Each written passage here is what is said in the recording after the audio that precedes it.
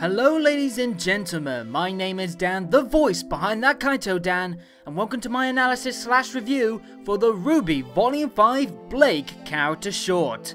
It's time that I go over the second short on the road to Volume 5. Though of course, a lot of what I say is just my own opinion, and you're more than welcome to leave yours in the comments down below. With that said, let's get right into it and see what Blake is up to. And can I start by saying that Menagerie looks goddamn beautiful?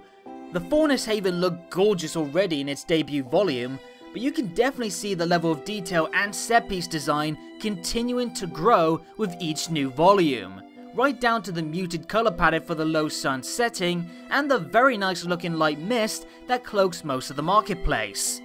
I especially love the various shots that help sell just how jam-packed Menagerie is, something Blake did mention last time out in regards to the lack of available space for the large population.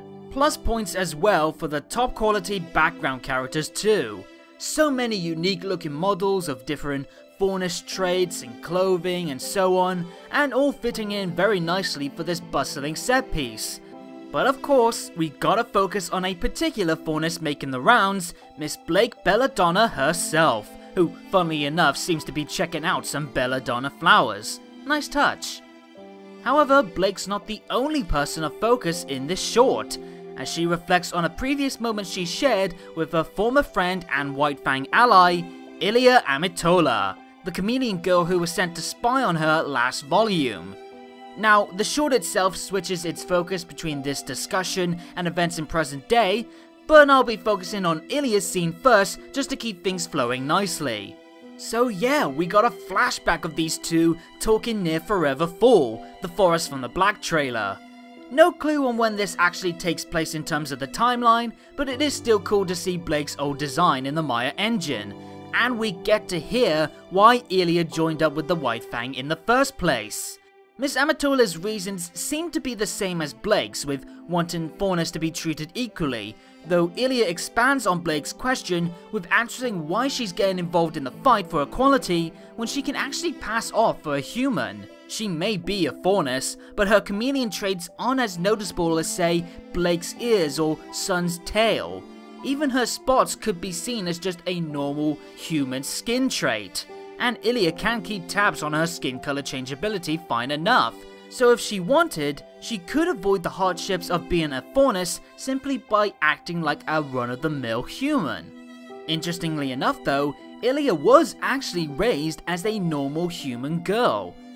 At the start, she lived in Mantle, Atlas's former capital, and her parents were alongside other Faunus in the dust mining community, which has been mentioned in the past to be a less than favourable place to be in, what with the health risks and Mantle itself having fallen far behind the new capital of Atlas that rules over the kingdom, profiting off the dust mining that often has Faunus working cheap labour as well, despite the risks to their working environment.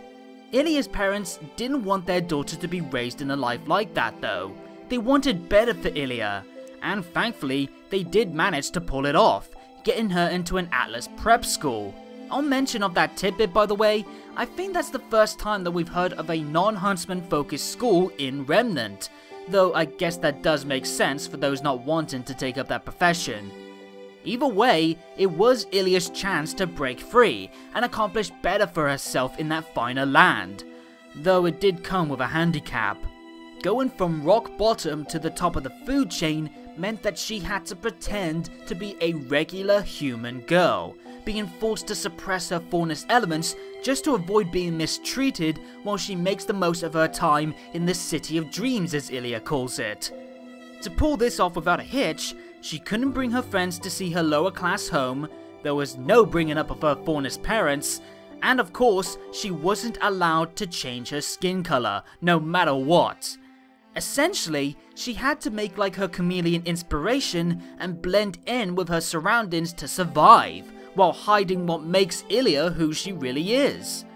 That's simply heartbreaking and a majorly difficult situation to deal with. It's rough enough having to be away from your parents just to have a healthy and promising future, but to live a lie about who you really are can't be easy, and it shows just how far some faunists may have to go in this unfair world just to seek fairer treatment and gain happiness. And what better place to hide who you are, even your special emotion-charged powers, than the kingdom that infamously tried to enforce no artistic expression of emotions as law. Atlas may be the high-tech mecca of the world, full of the rich and prosperous, but it is also the hotspot for emotionally cut-off actions and individuals. Even so, Ilia embraced it. As terrible as the situation it may have been, it was a plan with good intentions, and surely Ilia could benefit more in the Atlas prep school than in some mineshaft. And it does sound like she was fond of what Atlas could offer her.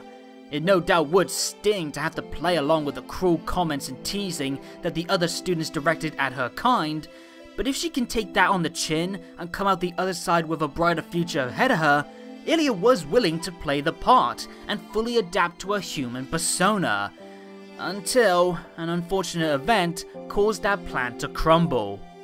An accident in the mines led to many faunists dying, with Ilia's parents likely victims as well. As if that pain wasn't bad enough, the people that Ilia considered her friends laughed at the tragedy. They made fun of this horrible loss of life, and that became the straw that broke the camel's back for Ilia. The facade she had to act out was gone as she broke down into tears, her emotions and her true identity on full display, with her sobbing and her skin turning blue to match her sadness. The sight obviously freaking out those who didn't know who she really was. Blake herself recognizes the unfortunate and cruel situation that Ilia was in and feels sorry for her friend. But then she learns that Ilia took her pain and her unbottled emotions and turned them into rage, her skin turning red as she recalls breaking her former friend's teeth in anger. Oh damn, Ilia went from sweet and cute to intimidating and vengeful in a flash with that reaction, justified as it may have been. Though what can you expect from someone who's voiced by Persona 5's Makoto? Also, did you catch her eyes turning blue when recalling her Atlas friends laughing? It's very subtle, but it's an effective way of letting the visuals speak for themselves in terms of giving off emotion. Regardless, up until this point, you could actually see a lot of similarities that the two faunist girls share. Both have seen injustice in the world, both wish for a better life, and both are willing to act rather than sit idly by and let someone else make a difference. But while the two share those aspects and goals, they've taken different paths in hopes of changing the situation, one better and one for the worse. Blake's always been driven to spark a change of peace for everyone, but we know now that Ilia has the pain she experienced as her motivation, and that makes her all the more dedicated, yet dangerous. After all that time of trying to blend in, she's through with hiding who she is and bottling up her emotions. She isn't shy of being openly aggressive after what she's been through, but even though those actions may make Ilia feel better, it won't make the strained relationship between the humans and the faunists improve. Fear and anger won't influence peace, it will only cause more conflict.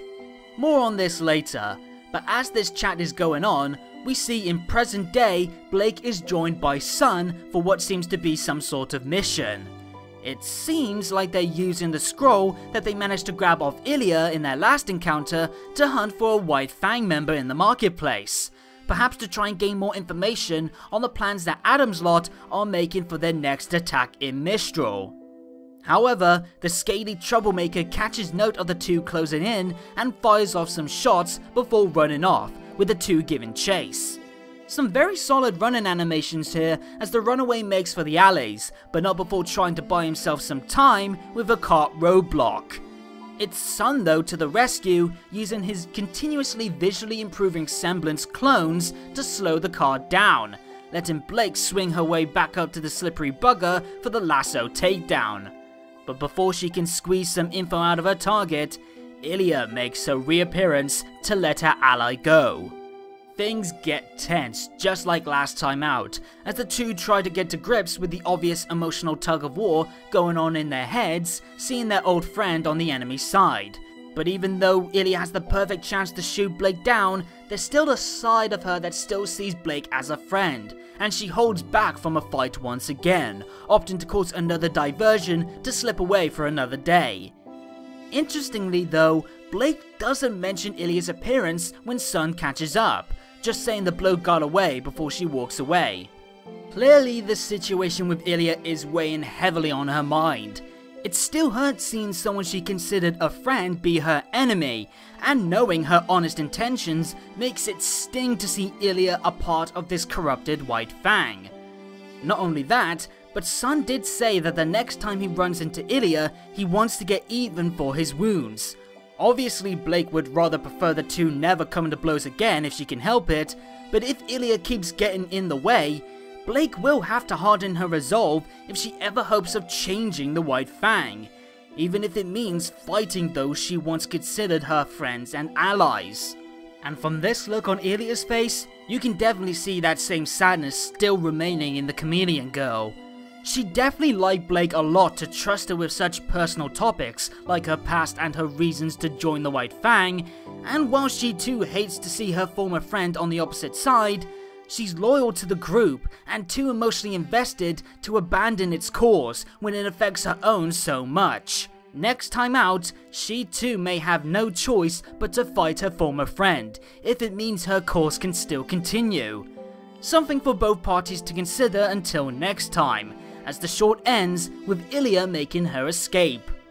Well, I say the short ends there, but we actually get a snippet of a new vocal track, along with new promo art for Blake. And thanks to some lyric clarification from Flint of RWBY Nation via Jeff Williams himself, this song, titled Smile, sounds very much like a piece that's focused on Ilia. The small verse pretty much recalls a lot of what we could already gather from the talk about Ilia's time in Atlas, and a very hard-hitting, vengeful tune.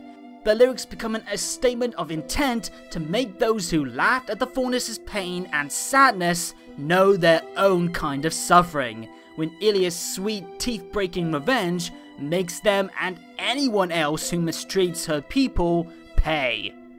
Well, that was a surprising direction the short took, though hardly one I was disapproving of. The obvious comment that many are making is this was less of a Blake short and more of an Ilia short, which, while that may sound as a negative for a video titled Blake Character Short, I actually found this direction incredibly entertaining and worthwhile, and it did still benefit Blake as much as it did Ilia in terms of a character insight.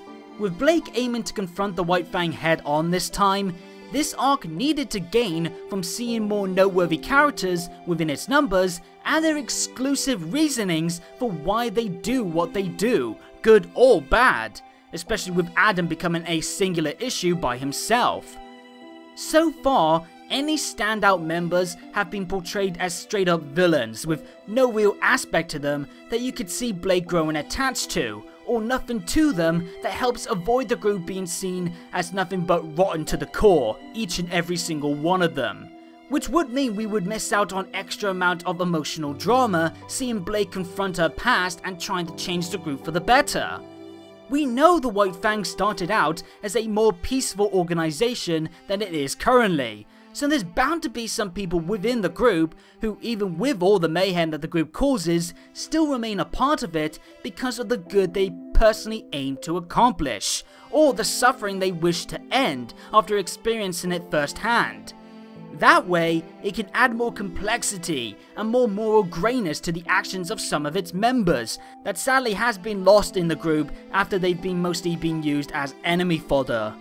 They are still people who are willing to actively seek change in the world, so seeing some humanity behind the mask can do great for the upcoming challenge Blake will face trying to reform the group, and thankfully, Ilia's inclusion looks to be fulfilling that role already with great effect in my eyes.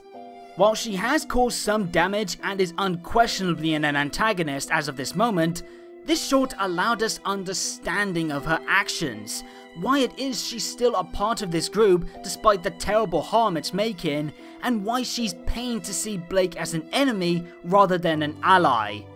She's a product of the torment and racism and the cruel hand that faunesters like herself can be dealt with in this world.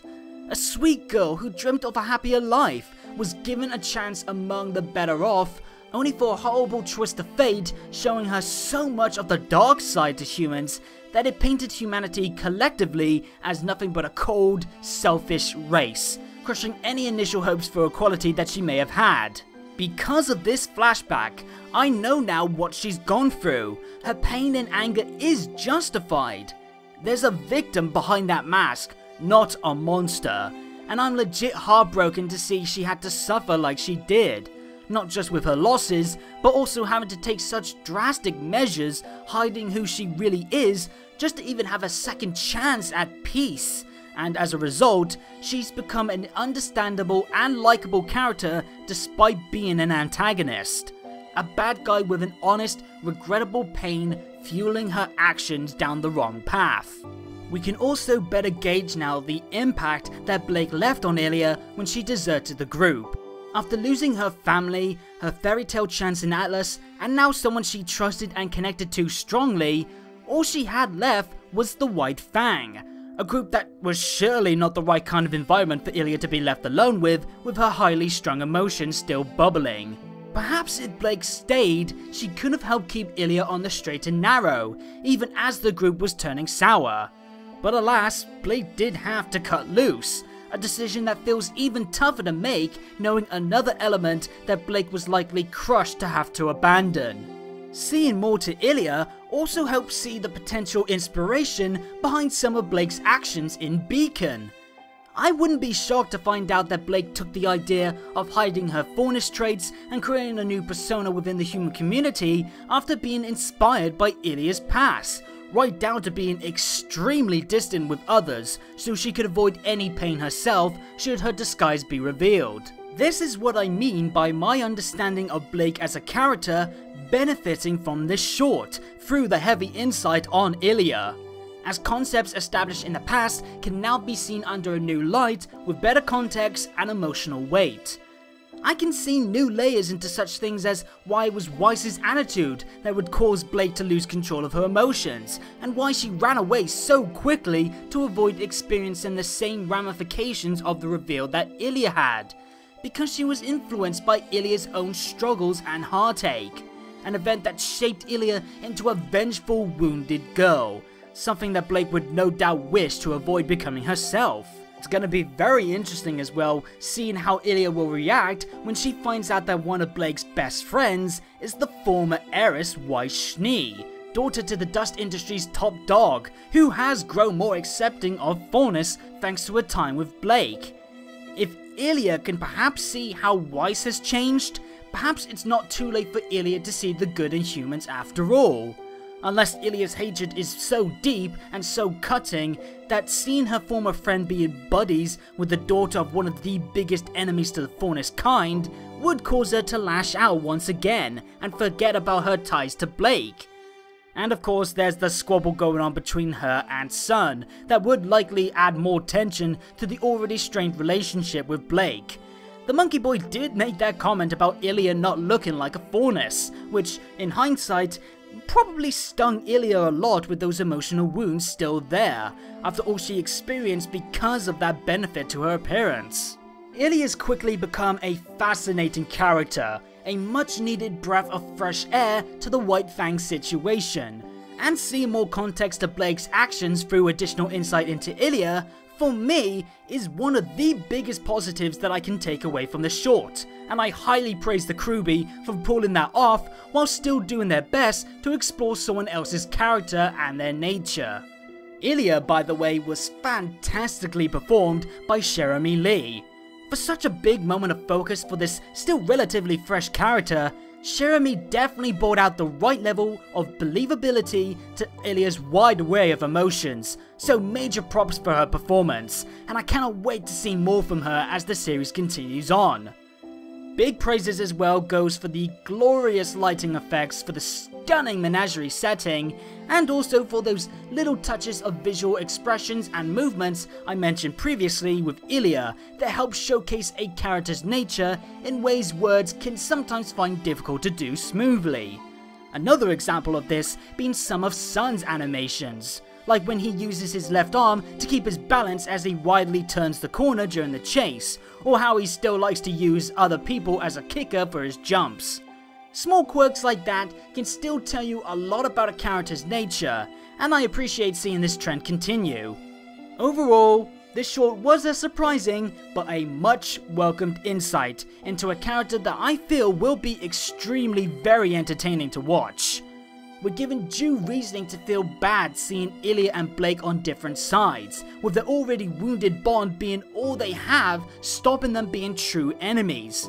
And while the chase scene didn't do too much in terms of the importance of the events, it did still at least show that things aren't going to be easy for Blake and Sun, now they're actively confronting the White Fang instead of trying to avoid the group, which no doubt means more of Blake having to cope with who she used to be as she journeyed for a better world for all folks, humans and Faunus alike. And who knows, maybe one day Ilia might be able to turn a corner, but for now, we can definitely expect some more tension and drama whenever the Chameleon Girl makes her appearance to stop Blake's actions. And that's everything I've got for this short. Super happy with what it offered, and it's making me buzzing for what lies ahead in Blake's next chapter of her arc. But these are just my thoughts and opinions. What about you lot? Did you like the short? What's your opinion on Ilia? And are you excited for the Yang short? Leave your comments down below, and while you're at it, hit the subscribe and bell buttons to make sure you get every new video from me as they drop. And follow me on Twitter where I post more on RWBY, future content and more. For now though, we got one last stop on the Hype Train Express heading towards Volume 5. Next stop, Yang Central Station. Until then, have a good day or good night, and peace out.